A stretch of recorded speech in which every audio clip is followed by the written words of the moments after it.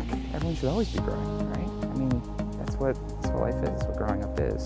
And I think the more you grow, you see things in different ways, whether that's, I've noticed just being a master's student and doing research, I think just a completely different way than I used to. In my organizations, meeting new people and from different cultures, different contexts, and even the way they think, right? It broadens your horizons and it makes you see things that you haven't seen before.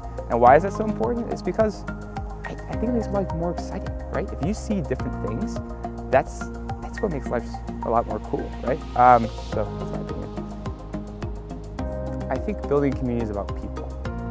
And the fact of the matter is that people are different, right? Community is about people coming together to accomplish a goal. Differences is just it's a reality that you have to face. So the skill of managing difference, I think it's critical. And maybe even managing was a bad word choice. Leveraging it, right? It could be a strength in a lot of contexts as well.